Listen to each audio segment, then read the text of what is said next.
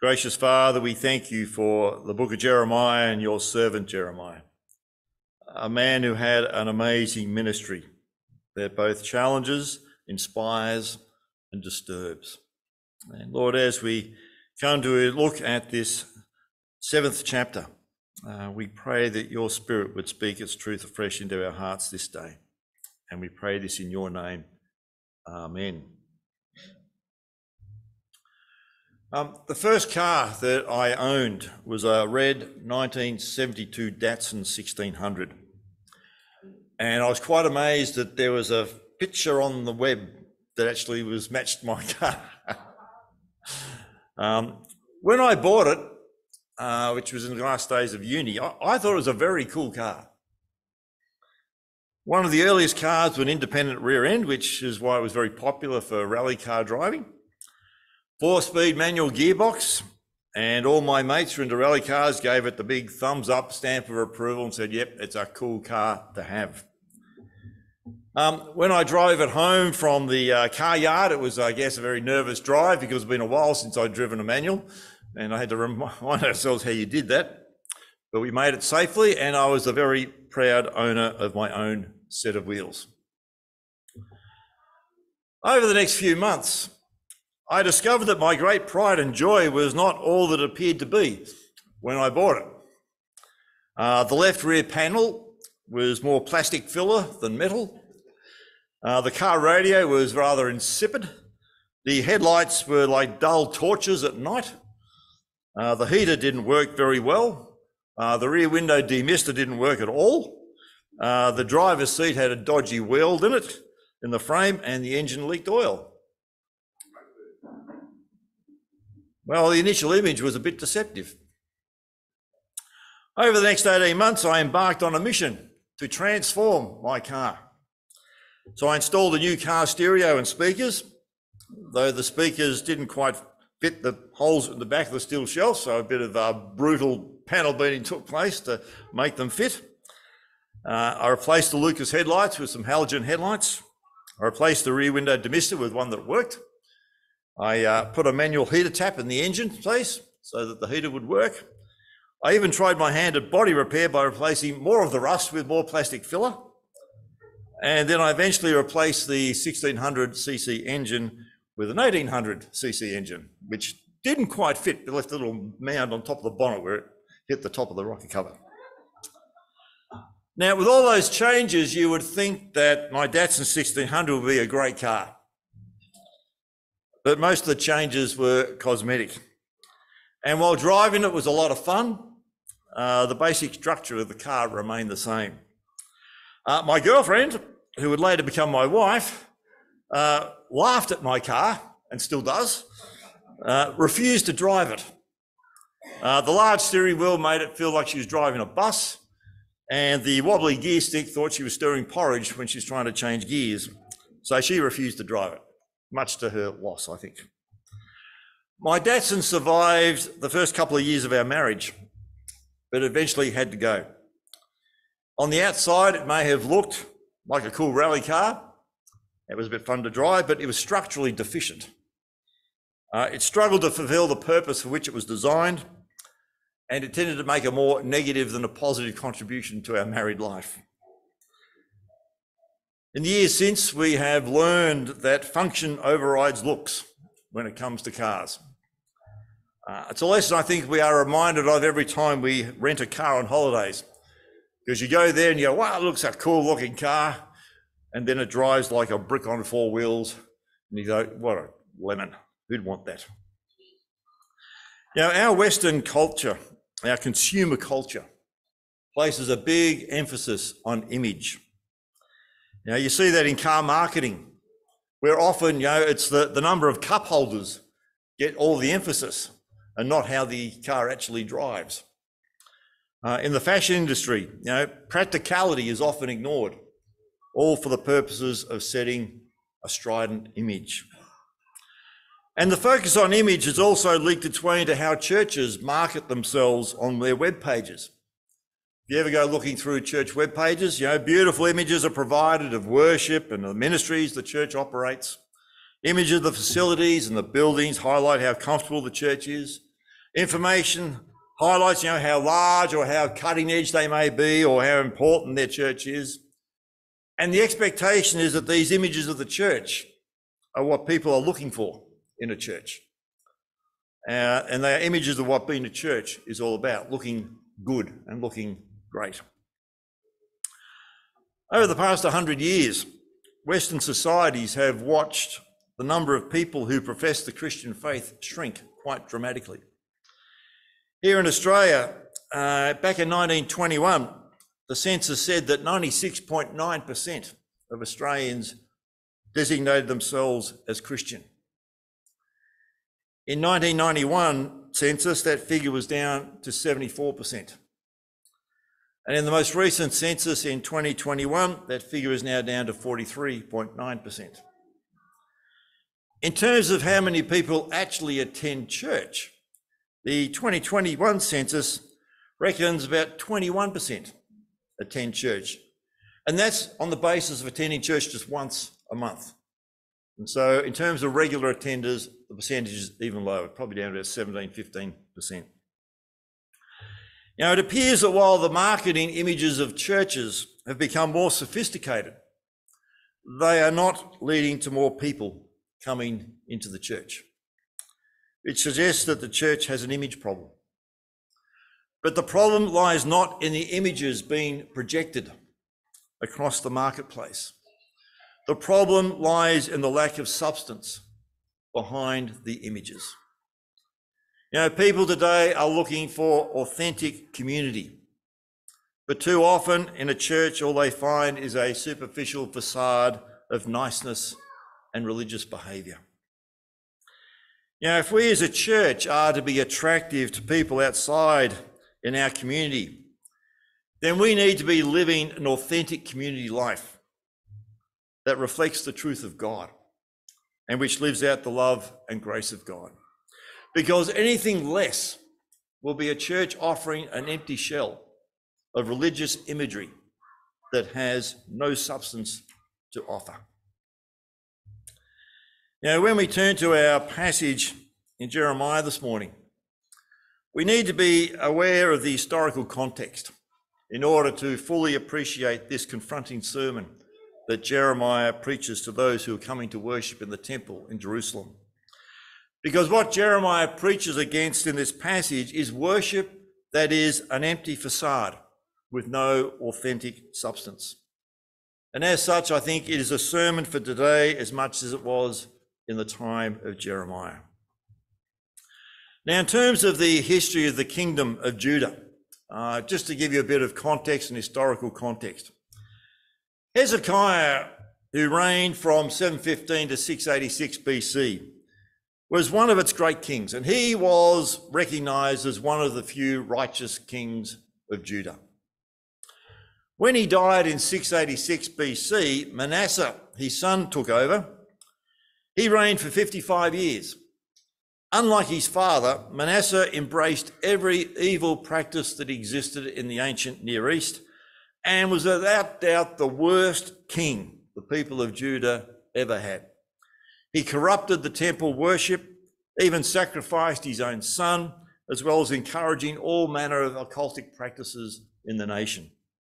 And if you want to read a brief summary of what he got up to, it's there in 2 Kings chapter 21. Not the most edifying report of kingship. When Manasseh finally died in 642 BC, his son Amon became king.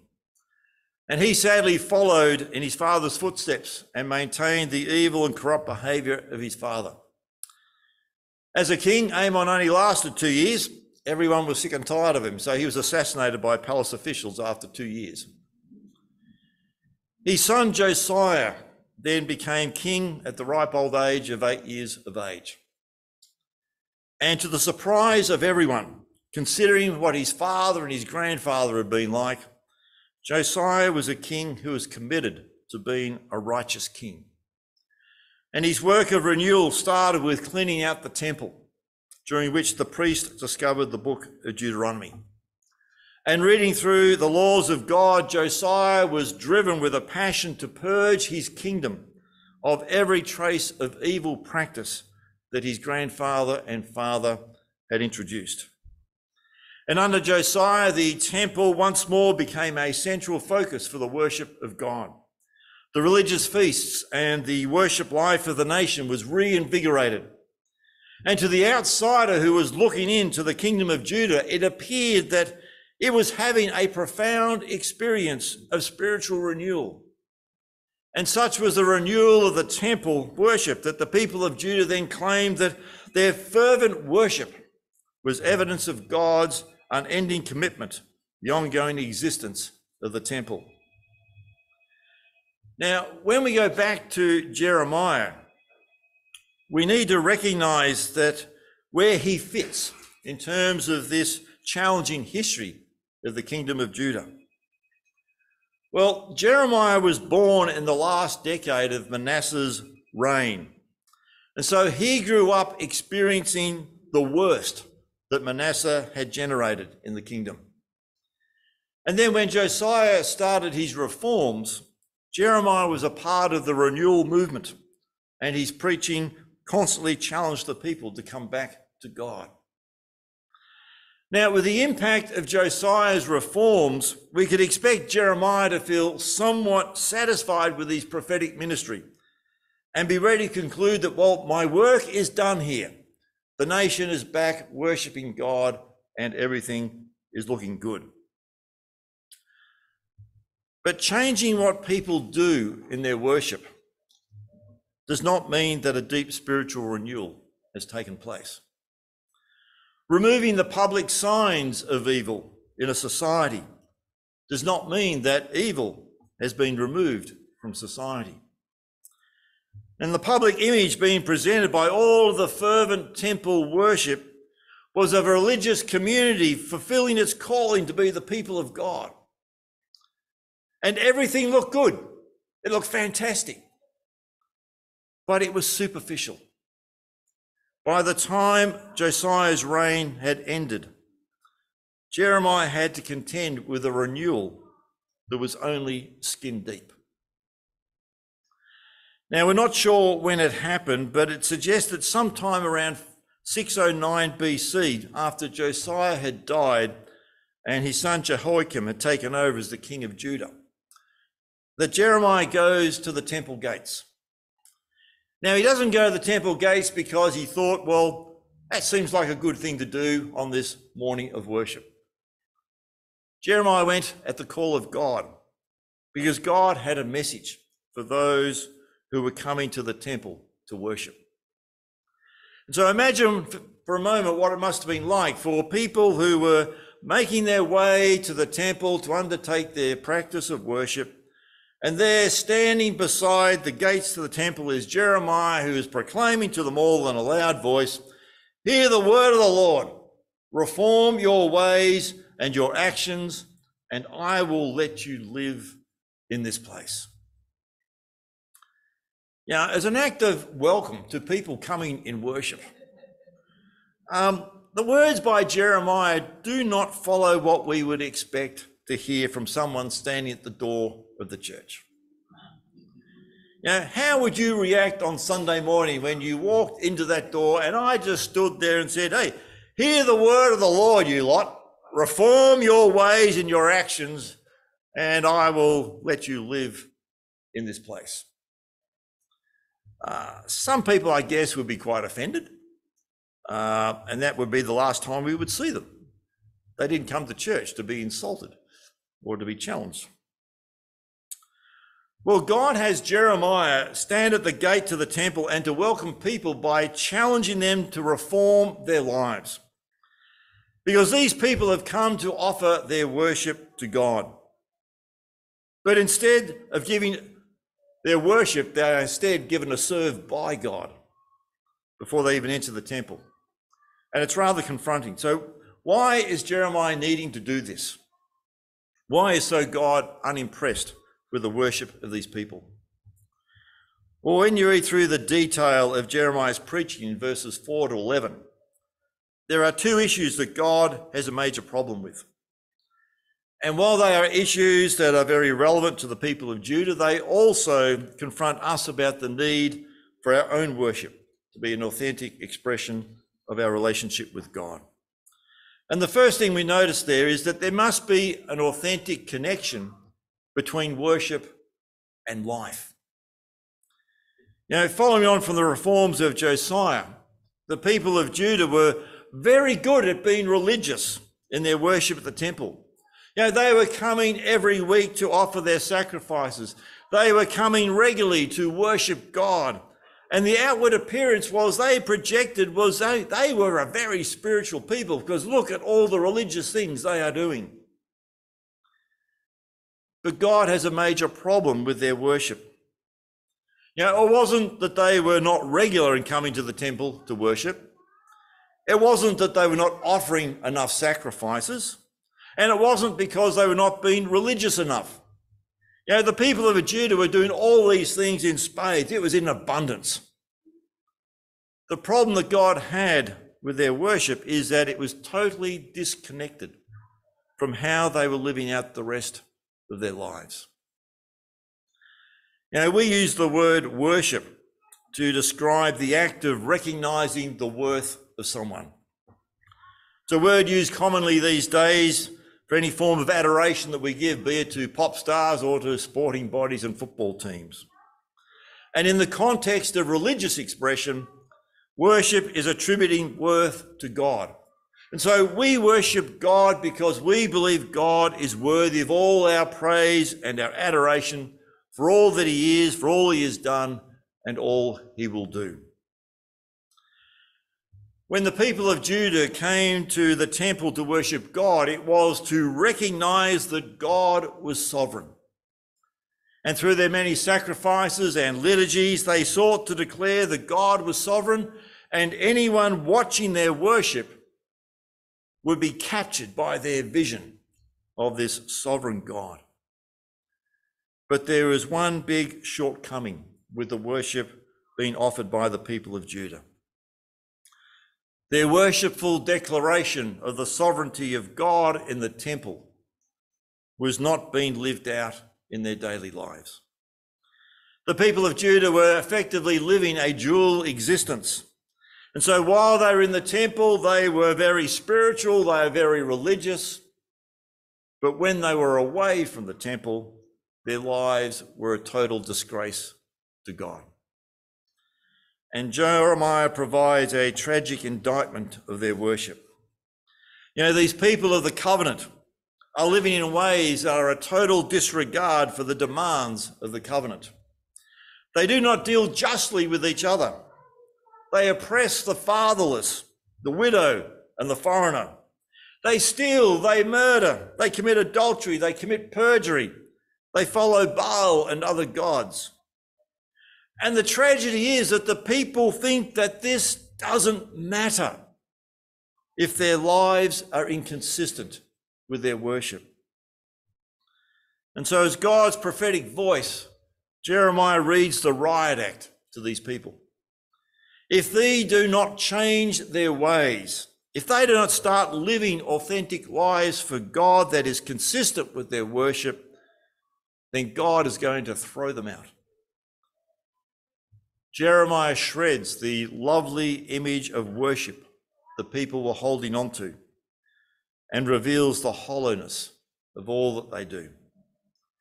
Because it's the spiritual hollowness that effectively makes their worship worthless.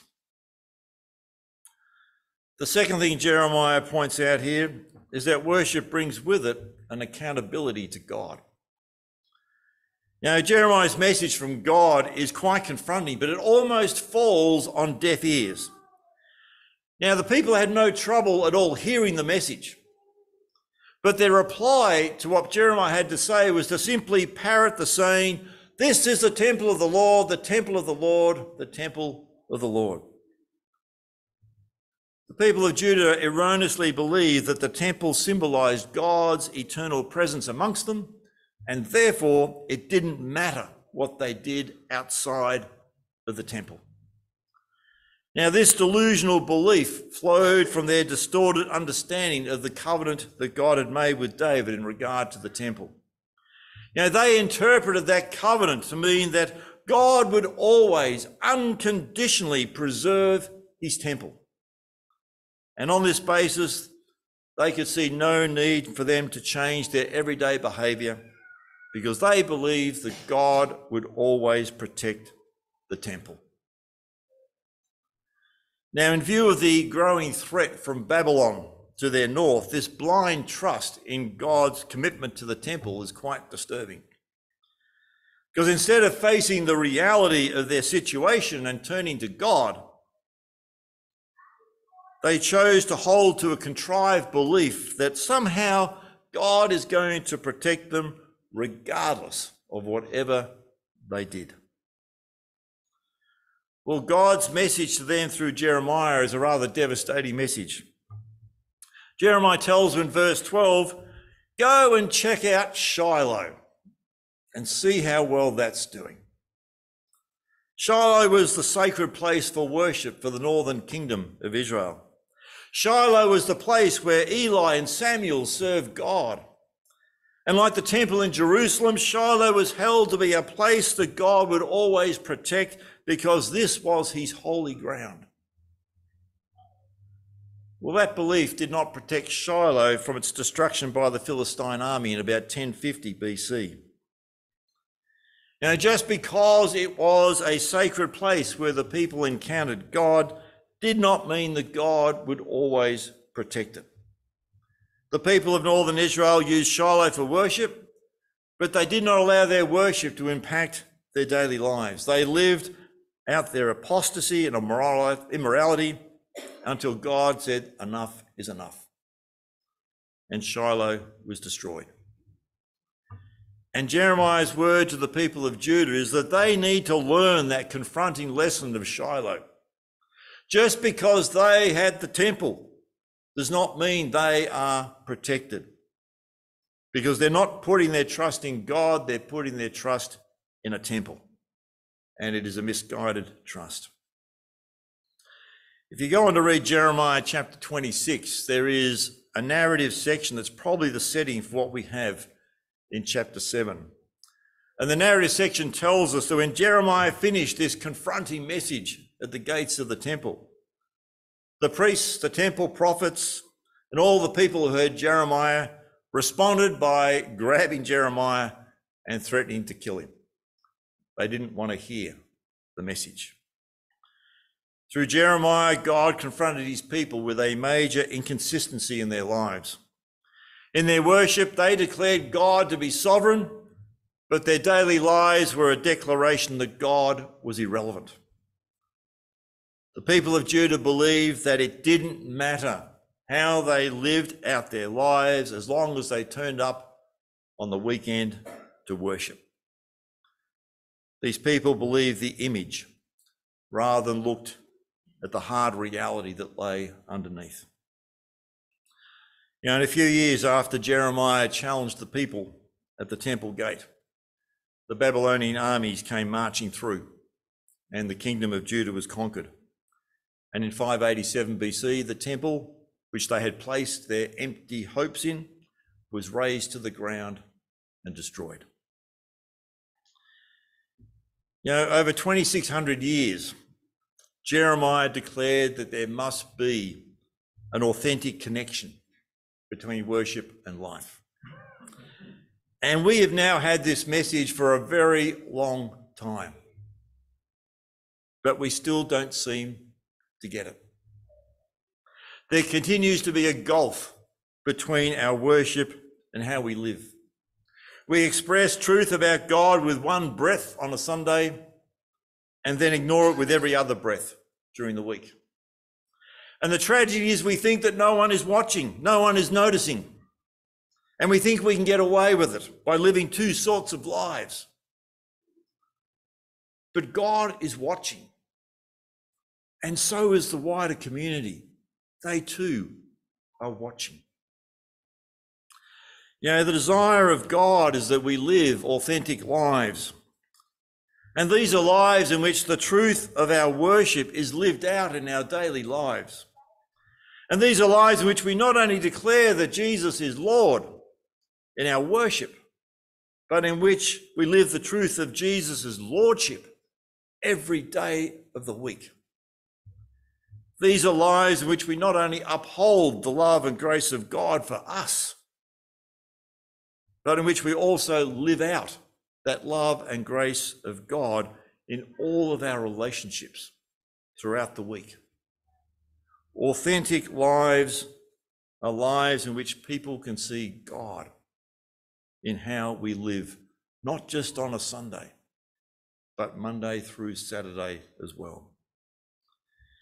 Now, we talk a lot about effective mission and what we need to do to have an effective mission. Well, effective mission does not happen when we look like we are being religious. It does not happen when we use the right material or follow the right program. Effective mission only happens when the Christians in the church are living authentic lives for God. It's only when the worship on Sunday is lived out throughout the rest of the week. Now, the people of Judah believed that the temple would always exist because God would never let it be destroyed. And so on that basis, they tolerated behaviour within their religious community that was a denial of the truth of God. And sadly, that same sort of behaviour goes on in churches today, where Christians think that their church will always exist regardless of the behaviour that those within the church engage in. Now, any church community that does not live out the truth of its worship in its relationships with each other, it is a church community that is living on borrowed time. There must be authenticity in our worship and how we live out our daily lives, because anything less is going to impact upon the mission and life of the church, because all we are doing is basically presenting an empty image. You know, in this challenging society in which we live, the challenge for Christians in the church is not the challenge of, staying uncontaminated by the society that is around us. The challenge is to actually live an authentic life for Jesus in the midst of this society. It's the challenge of living a life of worship matched by our personal and communal ethics. It's a challenge of living out lives in which the kingdom of God, with all of its values, they are lived out with passion in both the church and in the wider community. We have come this morning into this house of worship to declare that our God is sovereign, that our God is a God of love and grace. Well, let us go from this place into our community and live out the truth of those declarations. Let us not live out a superficial image of the Christian life, but live out the authentic, grace-filled life that God has given us.